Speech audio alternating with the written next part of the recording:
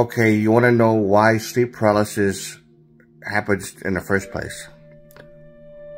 Why do people suffer from sleep paralysis if they haven't done anything to cause it? Like, for example, some people can actually cause it by, playing with the Ouija board or doing seances, things like that. When they mess with something that they have no control over because of their own type of naive or ignorance or whatever like that, they could just draw these negative entities to them. And then whenever they try to sleep at night, they have this feeling that they're being watched. And then their body goes paralyzed when they attach themselves to their auric field.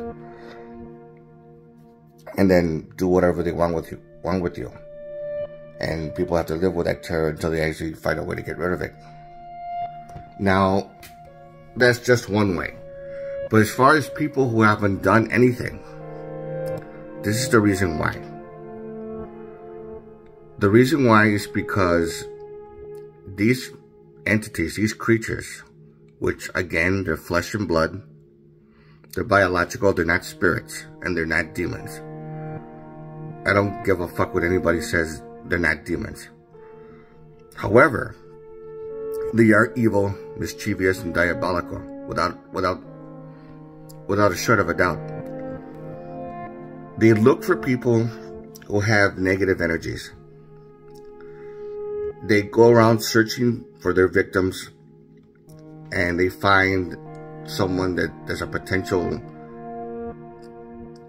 victim to mess with, and they say, oh, there you are. Let's mess with him. Or let's mess with her. Or let's mess with this family because there's a lot of negative energy. Let's say family drama. The wife or the husband are arguing a lot because they're under a lot of stress. From their day-to-day regular jobs that they have. They have a boss that's treating them like crap. They have co-workers that don't respect them. They have kids that are a little bit out of control or whatever the case may be. They search for people who have a falling out or any kind of negative energies. And then they attach themselves. They actually mess with their families so they can feed off of their hate, their fear, their misery. Even a person who's depressed. They could come across a person who's very depressed because he cannot, find somebody that would actually like him or like her or whatever the case may be. And then they could actually go as far as to mess with that person to make that energy worse.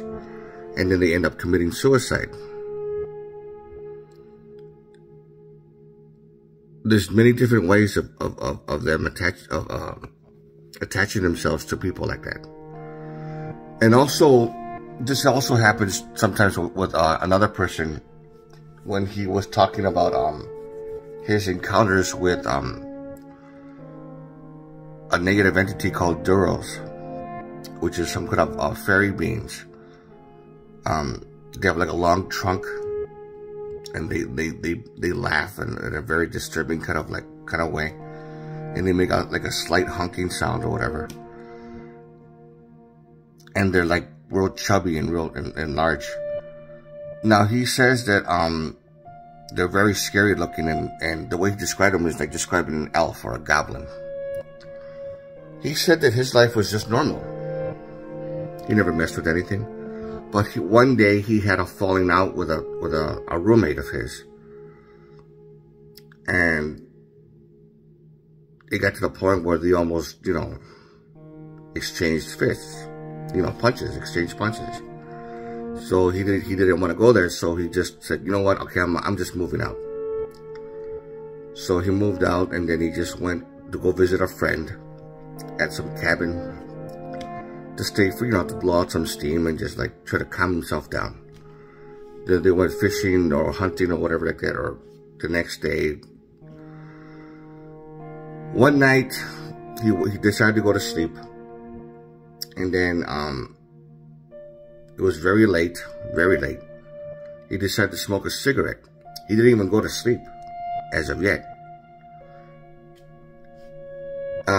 Just when he was about to finish his cigarette completely, he was about to put it out.